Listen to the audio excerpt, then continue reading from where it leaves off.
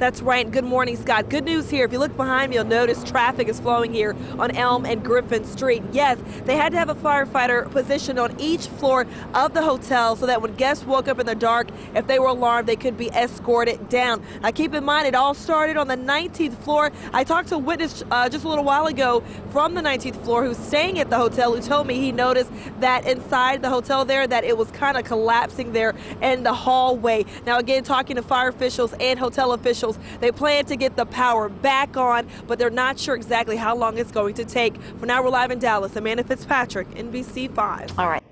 Well, good morning, Lindsay. Look at this. This is a big piece of concrete that you're looking at, a concrete beam, and this is what almost landed there onto the lanes of 161. Now, keep in mind, this happened last night. Fortunately, it did not, but it did, however, break, as you can see, this part here of the side of the medium. And we want to give you a close look of the crane that was carrying that beam. You can see right there where it looks as if it has snapped. And look at how mangled this is. And we can smell diesel fuel this morning. We're assuming it has come out of this crane. Again, a massive crane that somehow collapsed here onto the ground, and we are told no one was hurt, which is good news. It only smashed, I believe, some items that were underneath it, but no people, which again is good news when you look at just how big this crane is. Now, we did some research into the numbers. About 1,500 or more accidents happen according to TxDOT in construction zones, and more than 100 injuries or deaths also happen in construction areas. Again, fortunately, when you look at this here, these pipes, and you look at, these hoses rather, and you look at this broken part of the crane, you have to wonder what happened and, you know, be fortunate again that no one was hurt. For now, we're live in Dallas. Amanda Fitzpatrick, NBC5. Incredible. Good morning, Scott. Now, outside you can smell the smoke in the air. Inside, you see that? That is their garage, or what used to be their garage. This is where the fire started. It spread quickly through this kitchen area where you can see the kitchen table and other items here completely charred and burned. Now, you mentioned 6 adults, 2 children were inside the home when the fire broke out, and fortunately, they were all able to get out safely. One of them, 11-year-old Calvin here, we found him this morning out here with his family. Calvin, you were talking about just how scared you were. I mean, what was it like when you were getting out of the fire, honey? It's like I was scared, terrified. And you told me, you know, your uncle rushed you out. You were lying in the bed. You said it could have been really bad because you sleep pretty hard, right? Yes.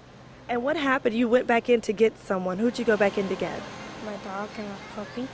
You're kind of like a little hero, right? How's the family doing? Good. And also, you were saying your PlayStation, you couldn't get to that, right? That kind of burned up, but you're glad to be out safe. And, I mean, do you remember, what did it look like as far as the fire? Tell me what you were telling me earlier. Well, first, me and my uncle was playing my video game, and I was going to sleep. And then he asked me, don't you smell like smoke? And I'm like, yeah, I kind of smell it. And we start going to the kitchen, and we start looking at places, opening windows. And I opened the garage door. It's like huge smoke, and I told my uncle to run because there was fire in the garage. Wow. Well, Calvin, thank you so much for talking with us this morning. Again, the family out safe, and even just being here, seeing his bicycle and his shoes, they pretty much escaped with their lives. For now, we're live here. Amanda Fitzpatrick, NBC5. Wow. That's right. Good morning, Lindsay. We now know the name of that victim, 85-year-old Marvin Dorsey. I talked to his daughters, his sons. Of course, as you can imagine, just how hard this must be for them. And, you know, he was inside of his bedroom, we're told, which is right here. You can still see the smoke on the outside of the home. And we want to show you an old photo of Dorsey. Now, he lived here all by himself. His family came here just to gather his personal belongings. All this happened at about 2:30 this morning. Now, they grabbed a scrapbook of memories and some other items. They wanted us to know that he left behind 7 children, 20 grandchildren, that he was a good dad who worked for his family. Now, Dorsey made it out of his bedroom to the kitchen when that electrical fire started in his bedroom. Firefighters worked to get him out. They even were able to get him to the hospital, but it was too late. His daughter taking it hard. My dad has given us everything. My dad has given us everything. Everything that we could ever want. Oh, I don't want to live without my dad. For now, we're live in Dallas. Amanda Fitzpatrick, NBC5. Well, good morning, Christy. The good news, no one was hurt in this fire. Now, I want to introduce you to Mark Dodd, who is the Wise County Fire Marshal. We've been talking a little bit about this big plume of dark smoke. And is this a risk to any of the residents nearby? We have not had any complaints on 911 of any problems with the smoke. Looking at it and monitoring, the fire department's watching and the plume, and we believe the wind is helping us out a lot, carrying the smoke out. And just looking at this, I understand there were 8 tanks that were initially involved, 7 that were under fire. A lightning strike struck it, and then the fire started. Can you talk a little bit about what happened? Well, at 8:33, we got a call from the operator that a lightning strike had struck one of the tanks, and there was a fire. On arrival, I believe they had 4 tanks total involved. And now there's 7 that have been involved. So of that, 5 have burned off, and we're down to 2 tanks left.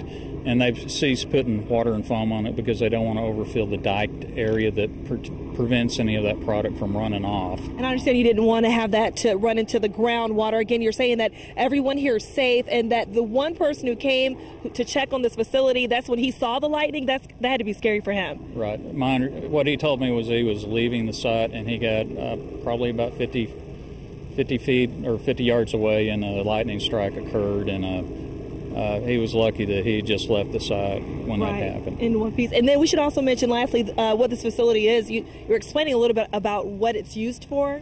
From what I understand, they take product from gas wells. They separate off liquids that come out, and they bring it to this site, and they separate the water and the oil from each other, and will inject the water into an injection well site.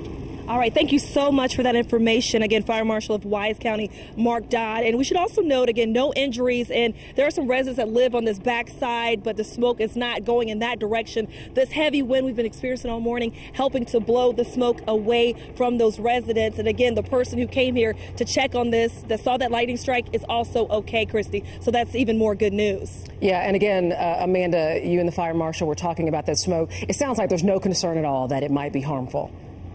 That's right. Just to be sure, EPA is on their way out here now. They plan on checking the ground and also checking just to make sure that it's okay. They are not going to add any water to that remaining 1 tank. Keep in mind, there were 7 tanks that burned. This is the last one, and they are not adding water because they do not want the water to mix with that oil and get into the ground. Instead, they are going to let it burn out. So for some of the people we passed on the way here that were standing out and looking at the smoke, it's a big spectacle right now.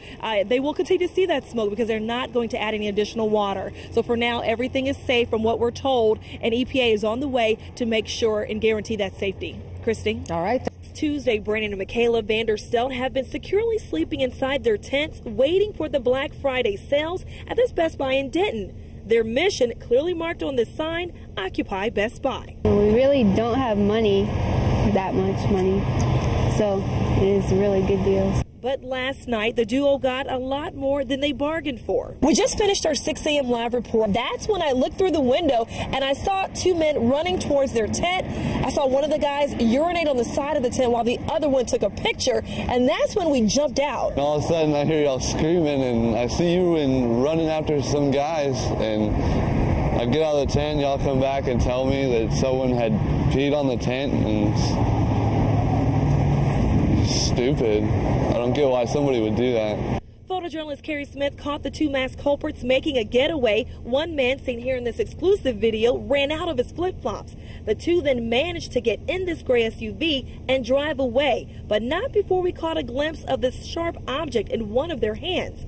By 7 a.m., Denton police were able to track the truck down by the license plate to a UNT student. So this is the first year for us. This is the earliest anybody's been out here, but we definitely want to make sure our customers are taken care of this year in every measure. Best Buy GM David Gonzalez says they weren't expecting the early shoppers and are working with police and their corporate office to step up security. And they have already made a good gesture, including donating this new tent and sleeping bags to the brave duo. I think it's the right thing. They're definitely going to be out here for a while, and they got violated a little bit this morning. I think it's the right thing for us to do. This is like 3 or 4 times the size of ours. For David, whose wife Michaela is also 5 months pregnant, safety is a priority, but they have no plans of leaving their spot in line. Have some more people come out here with us, just so we have a bigger group.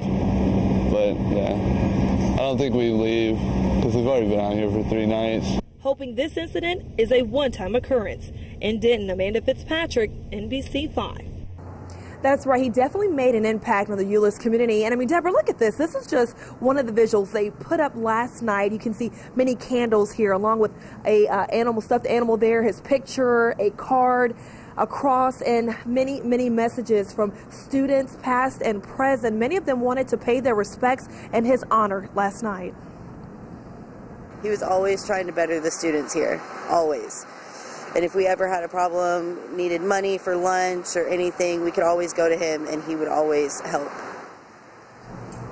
And we should also note about 100 people came out last night. Again, he had been with the force at Euless Police Department for more than a decade, working here for several years. And he even gave lunch money, as she mentioned, to students. And a lot of kids talked about him just being there, an overall nice guy. Definitely missed by many. Again, this shocking the Euless community. Now, although they had the event last night, a memorial, they plan to hold another one tonight. That's because it rained last night. So they plan for people to come out tonight at 7:45 again to continue to pay tribute to Richard Wong.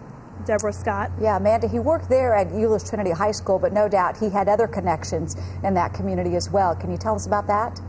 Sure can. You know, matter of fact, we went to the gas station next door a few minutes ago. Even inside there, people were still talking about Officer Wong. He was also a security guard at the Hearst Mall. And we should even show you here just some of the notes. I want to take a second. It says R.I.P. Wong, but you also see notes like, Wong, you will be missed, love you, and rest in peace. Just a lot of different notes from students, again, wanting the family to know the impact that he made on their lives. For now, we are live in Euless. Amanda Fitzpatrick, NBC5.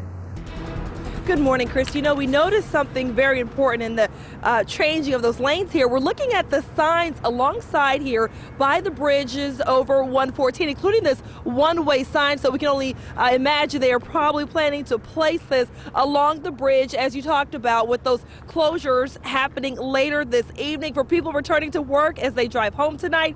Well, we're going to tell you all about it. Here's the deal. In the new traffic pattern, TxDOT will make the Northwest Highway Bridge become a one-way going westbound into South Lake. And then South Lake Boulevard, FM 1709, will become a one-way going eastbound into Grapevine. Now, currently, both bridges go both ways, so it could create some confusion for drivers. The construction to reduce the lanes will begin tonight through Friday from 8 p.m. until 6 a.m. and will be in effect for months. Now, the changes will make it easier for TxDOT to construct and widen Texas 114 and Texas 121 in the South Lake and Grapevine areas as they build a single 8-lane bridge. Now, this is a part of the $1.02 billion project, and listen to this, is expected to be complete in spring of 2013. For now, we're live in Tarrant County. Amanda Fitzpatrick, NBC5.